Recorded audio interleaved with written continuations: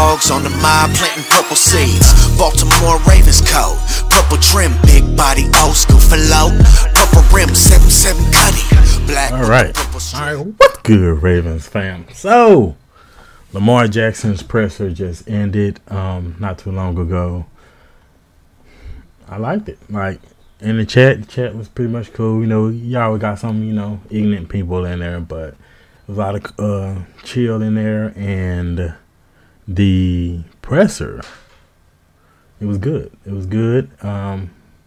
Knew they was gonna ask some stupid questions about Lamar Twitter that he, you know, tweeted out.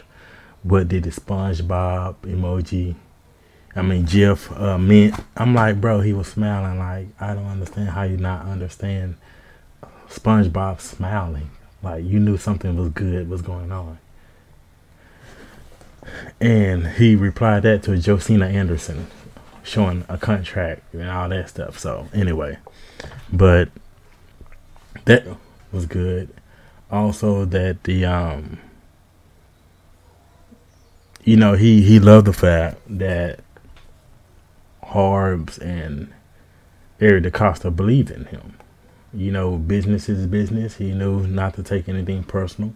A lot of people were saying, man, you're going to take a lot of things personal. And he did not take a lot of things personal. He himself said, football is on this side. You're speaking to a grown man. Eric DeCosta understood that. Harbs understood that. And that's what I liked. He said he really loves his teammates. He didn't care what the other teams out there. He didn't care.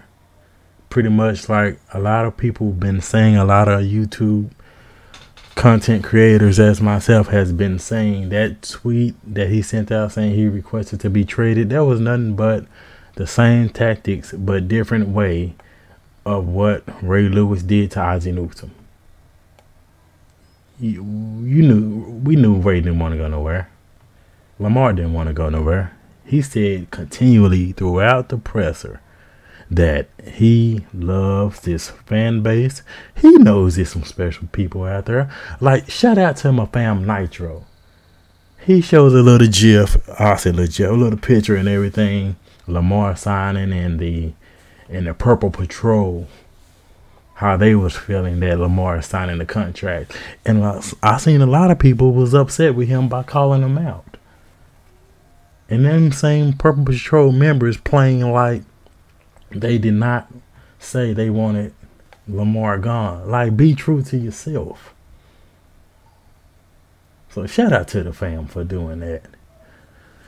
But Lamar said he loves his fans. He loves the Ravens flock.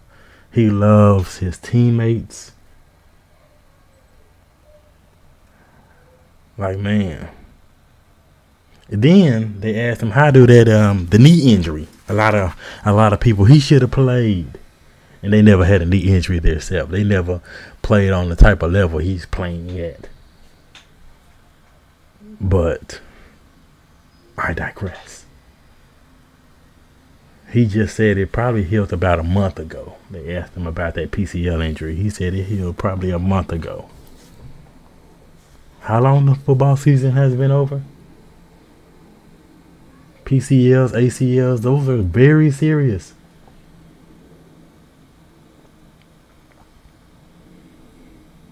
And the thing about it, they asked him also that how he felt about Odell Beckham. Did he recruit him? And he put that to bed, man. He's like, you know, Odell hit me up.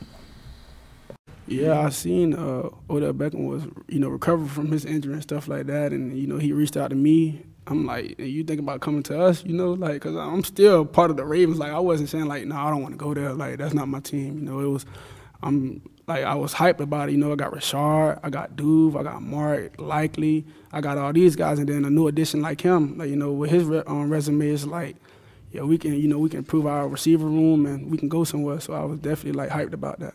Why we saw that, you know, you're getting love. Odell, that shows when people say, oh, they don't want to play. Wide receivers don't want to go to Baltimore and play with Lamar. Odell Beckham hit him up. He said it. Odell Beckham hit me up. And he was like, "You want to play with us?" Because he's still on the team. He said it himself. He's still on the team. So Odell Beckham really wanted to make sure Lamar was not leaving before he signed with the Ravens. Then he gave a shout out to his moms.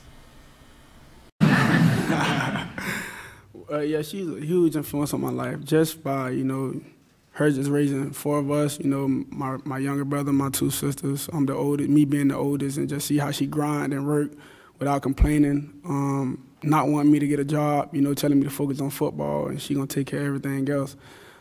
Just seeing that and was like, you know, if she can do that, I can do anything.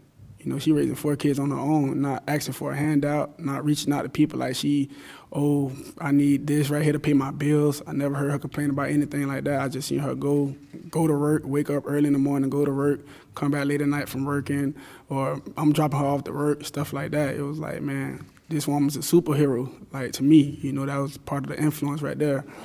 And what was your other question? Just what it means to your mother and your family to be rewarded in this way. And again, the Mother's Day plan. It means a lot to my family and myself, you know, just from, you know, being in a place where we wasn't before, you know, just, you know, another stepping stone, if anything.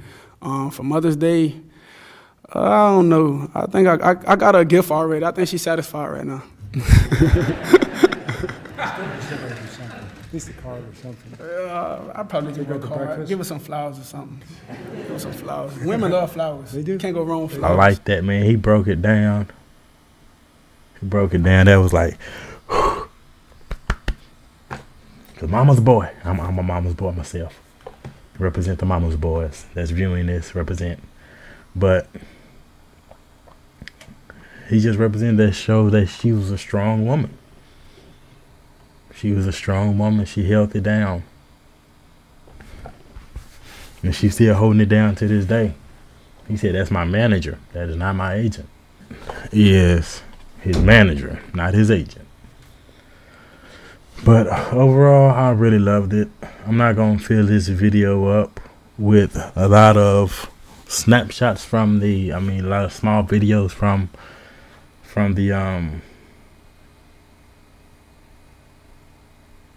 the presser, but what he said about his mom, that was just, you know, people know, you know what I'm saying? But I loved it.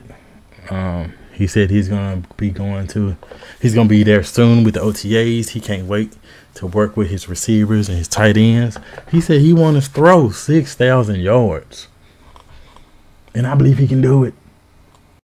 Man, I'm very eager. Cliff. To be honest with you, you know, I think I told someone, like, man, I want to throw for like 6,000 yards with the weapons we have. Like, you know, and I'm not a individual award type of guy or a stat watcher. You know, I just want to do that. You know, because no one ever done it. And I feel like we have the weapons to do it. You know, we got explosive guys. And like Coach said, Nelson, you know, the new addition, Zay, OBJ. And we got Bateman going to be 100% healthy. Dude's going to be healthy, you know. So it's going to can't forget about Mark. Can't forget about my boy Mark. And, you know, likely. So it's just can't wait to get rolling. With the type of weapons he has right now, maybe more some in the future. You never know. But he's going to hit that 6,000. I got him going for MVP this season. You paid. You got a chip on your shoulder. You got wide receivers. He said he loving the offensive coordinator. He spoke with him. He got his iPad not too long ago. He already seen some of the plays. He's loving it. He's going to spread them boys out.